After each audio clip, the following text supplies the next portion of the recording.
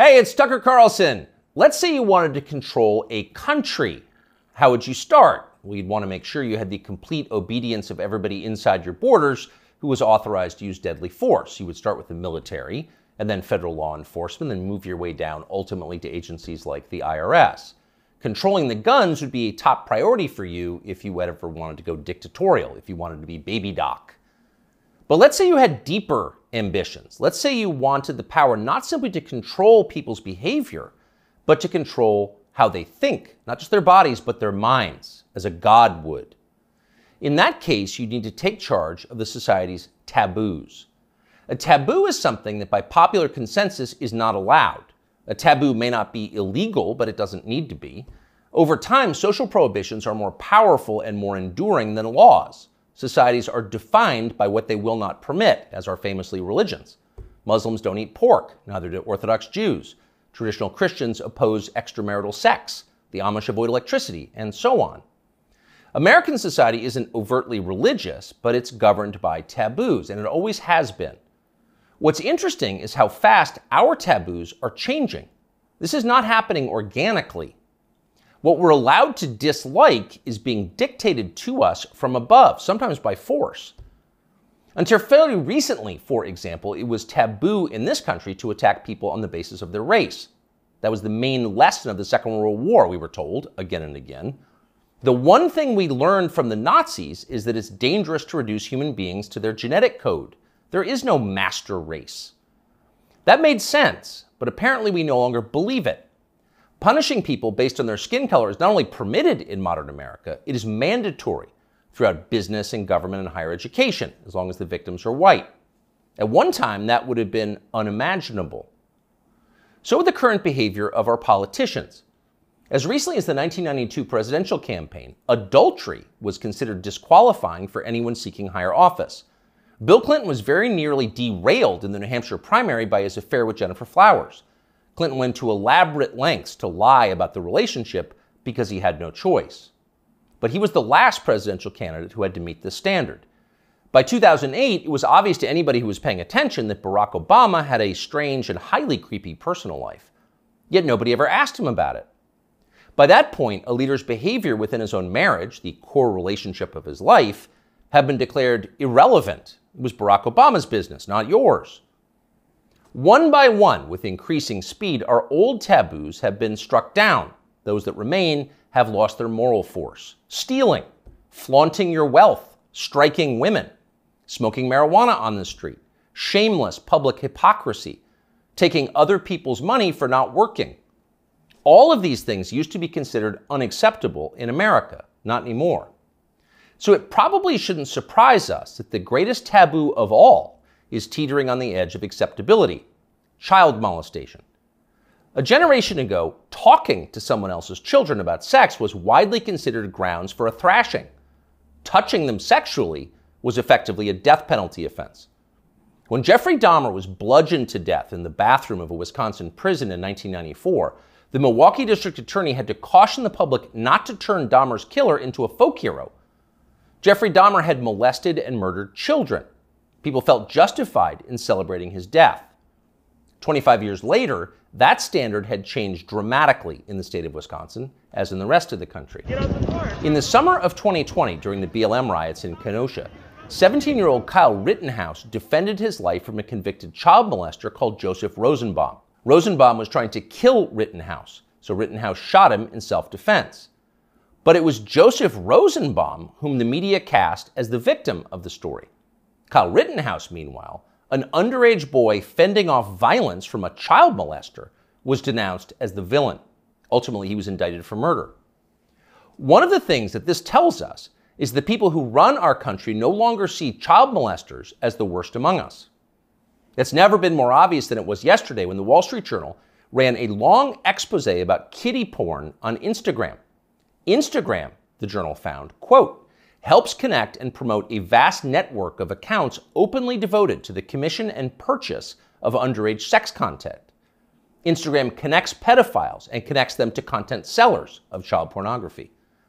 In one instance, the paper discovered that Instagram was recommending the phrase incest toddlers to users who'd expressed interest in similar material. By the way, no one at Instagram denied that any of this had happened, nor did Mark Zuckerberg, who controls the company. The Journal story was accurate. It was all pretty shocking, but not as shocking as what happened next, which was effectively nothing at all. The largest circulation newspaper in the United States revealed that one of the world's most influential companies was promoting pedophilia, and nobody in power did anything about it. The Justice Department did not announce an investigation. Congress did not schedule hearings. The guy who runs Instagram, Adam Mosseri, still has his job. In fact, Mosseri's last tweet, which is pinned, is a video of himself bragging about how effective Instagram's algorithm is. Keep in mind as you watch this, it's real. People often talk about the algorithm, but there is no one algorithm for Instagram. There are many algorithms and ranking processes we use to try to personalize the experience to make it as interesting as we can for each and every person who uses Instagram. We believe in this idea of personalization. What you're interested in and what I'm interested in is different, and so therefore your Instagram and my Instagram should be different. What you're interested in and what I'm interested in is different, Mosseri explains patiently. So your Instagram feed will be different from mine. You're interested in children, that's why you're getting all the incest toddler posts. It's a highly personalized experience. That tweet is still up tonight. Of course, everybody at Instagram, in fact, everyone everywhere in authority, will still claim to think that child molestation is bad, but the tone has changed unmistakably. When they say it's bad, they mean it in a kind of abstract way. Bad like a civil war in Central Africa is bad. You wouldn't prefer it, but there are reasons it happens.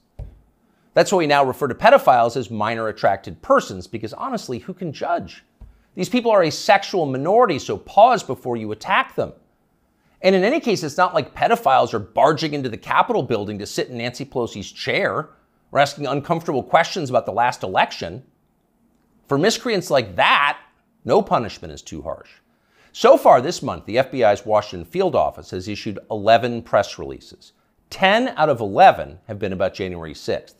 Keep in mind that January 6th happened more than 2.5 years ago. Now you know why the feds were ignoring kid touchers on Instagram. They're too busy to respond. They've got much more important things to do, like finding white supremacists. White supremacists are America's new child molesters. We've got zero tolerance for white supremacists because no one threatens the life of this country more than they do. Here's Joe Biden once again making that very clear last month. To stand up against the poison of white supremacy, as I did my inaugural address, to single out as the most dangerous terrorist threat to our homeland is white supremacy.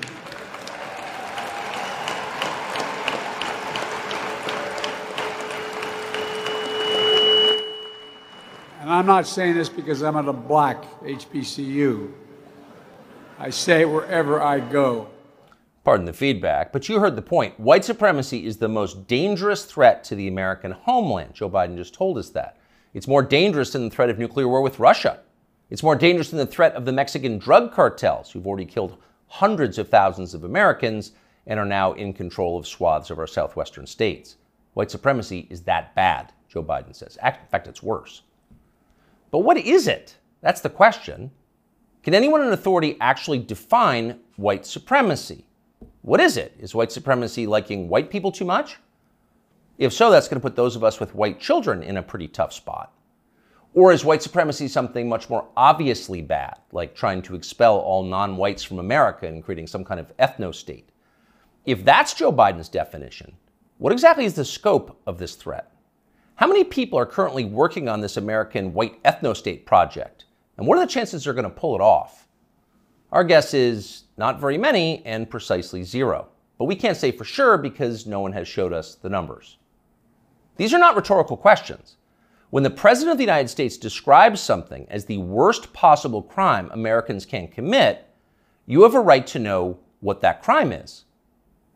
You used to have that right. Under our pre-revolutionary legal code before George Floyd, questions like these were easy to answer. A crime was defined as something that an elected legislature had explicitly banned, usually an act that hurt somebody else. In America, crimes were described precisely, with words in English and then preserved in books, which you could read yourself. If you ever wondered whether you were committing a crime, you could just look it up. You could know for sure whether you were a criminal. Now you can't. And needless to say, that's the point. The point of the exercise is to keep you off balance, to keep you afraid. When no one's willing to define the offense, you can't be sure whether or not you're committing it. You could be accused at any time and everything you have taken from you. You live in fear. Remember this guy? Emmanuel Cafferty was driving near a Black Lives Matter protest in Poway in his SDG&E truck when he says he noticed somebody following him and trying to get his attention. Later, that person posted a picture of him making what some believed is a white supremacy symbol on Twitter. Cafferty says he had no idea about any white power symbols and was just cracking his knuckles outside his window when the picture was taken of him. Later that day, he says he was notified by SDG&E that he would be suspended pending an investigation, and a few days later, he was fired. What that man did was so offensive, as you just saw, that local news had to blur the photograph of his hand. He was fired from his job. His life was destroyed for cracking his knuckles. He didn't know cracking his knuckles was racist, in his defense, but then nobody did until the day that poor Emmanuel Cafferty was unwise enough to crack them. When a crime has no definition, anyone can be guilty of it. It's hard to relax in a country like that. The old system was better. Government operated on the basis of laws, not amorphous moral terror. Politicians couldn't accuse you of something they couldn't define. The legal code was straightforward. Child molestation was a crime. Having unfashionable opinions was not. Outside of the public sphere, the population mostly governed itself, as it does in every society, and used taboos to do it. You knew what was allowed and what wasn't because the rules didn't change very often. The taboos were organic. They derived from collective experience and instinct, the two most reliable guides to life. They evolved for a reason. They still do. Our job at this point is to protect them, despite the hectoring, the nonstop hectoring from the people in charge. You know the outlines of right and wrong. You're born knowing them. So don't let them talk you out of what you can smell. Don't let them rationalize away your intuitive moral sense. Cling to your taboos like your life depends on them, because it does. Cherish and protect them like family heirlooms. That's exactly what they are. Younger people say the news is full of lies. In Kennedy's motorcade. 239 people. Death of Jeffrey Epstein.